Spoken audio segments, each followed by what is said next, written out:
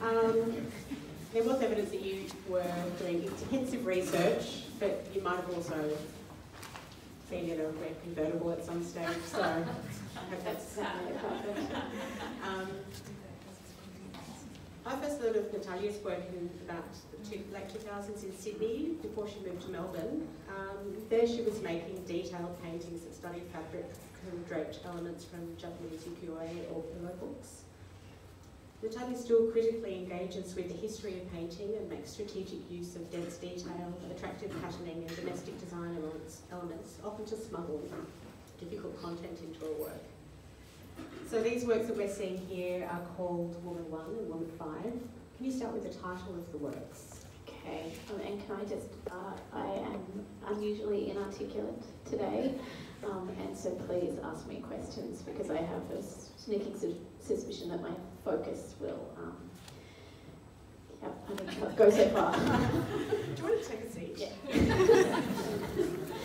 So the titles are indicative of the series of works that it's based on. So the paintings are based on de Kooning's Woman series, and famously he titled them Woman 1, Woman 2, Woman 3, Woman 4, Woman 5, Woman with Bicycle, 2 Women in the Country, never actual names, and when he spoke about them, he, I mean, he was, by the end of his career, pretty hostile to questions around which women they might be in reference to.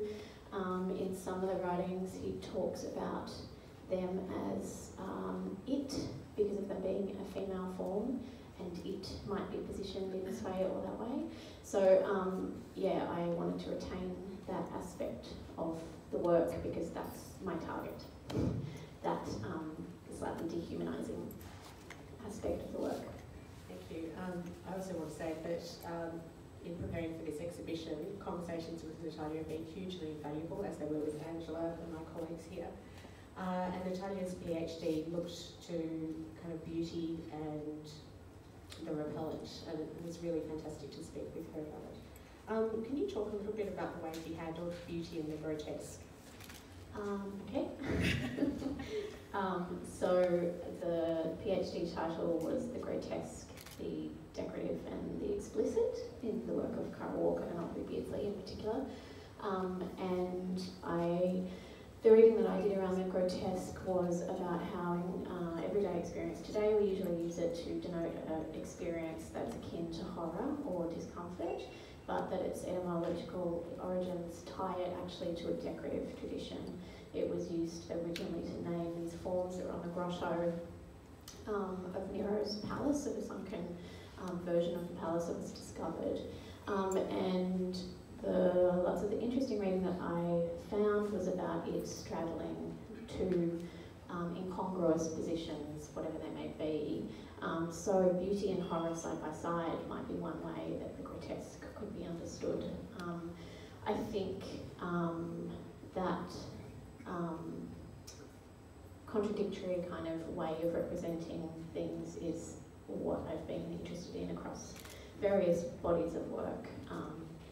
These ones are very different to the ones I started with, but I think that logic of trying to make visually seductive and compelling a form that is difficult, especially a form that's difficult because it's a version of the body that's hard to take in, is where I like to be at. I do see some visual resemblance to a show you had at Milani Gallery in Brisbane a little while ago called All of Your Women and Some of Mine. And I wanted to talk about that possessive mine and yours. Can you just unpack that a little bit? Yeah. So All of Your Women and Some of Mine was one of those great ideas that came to me at, I don't know, 3 a.m. Because it was sort of part of this same body of work. I had started with Picasso and Manet's Olympia, so Demoiselle d'Avignon of Picasso in particular, and the kind of early modern canon that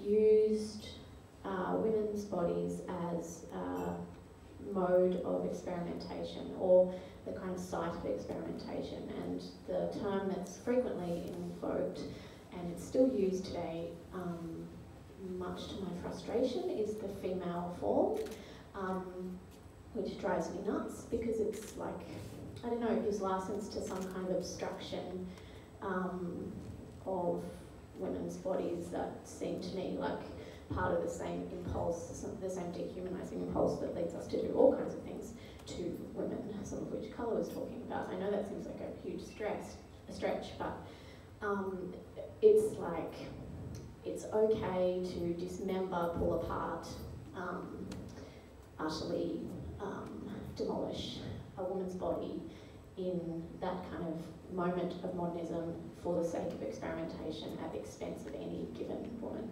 So all of your women was about the canon, and some of mine was my response. And yeah, because I'm trying to re-articulate it with a language of my very own, and one that's more closely tied to the feminine insofar as it's got these kind of domestic decorative associations. That's the possessive in the instance of me. Thank you. I also wanted to talk about a recent installation you did at UTS, which was looking at a neglected space in architecture, and you had to contend with some issues of safety and a field of creating a space of immersion, which we really get a sense of textures and strict composition in your work. And I wanted to, and I think it's not the first time you've looked at environments or total immersion in your work.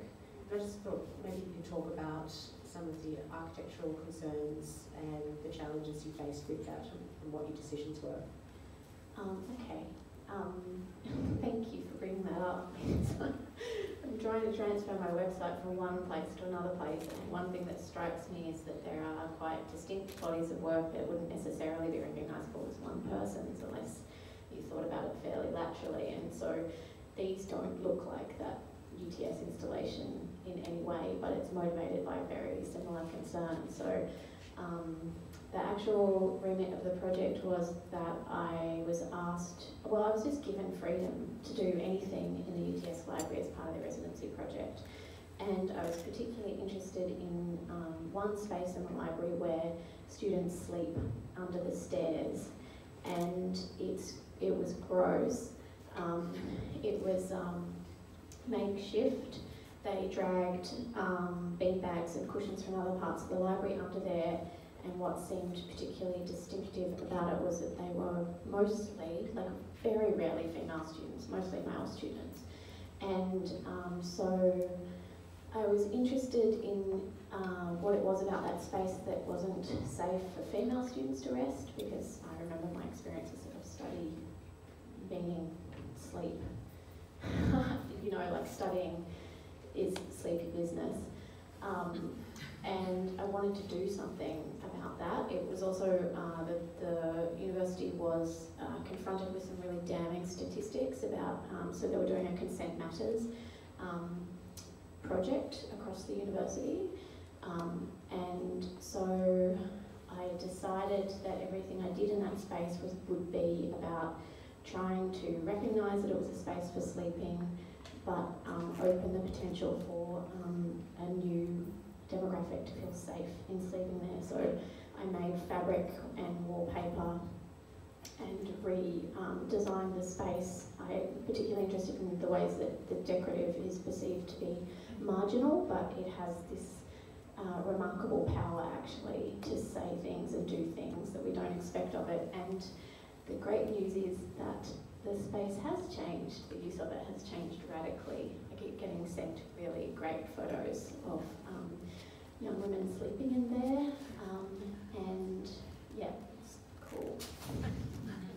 Thank you so much, Natalya. And we'll be able to see Natalya with an open studio at the end of the year at Queensland Art Gallery. So thank you, Naomi. Thank you.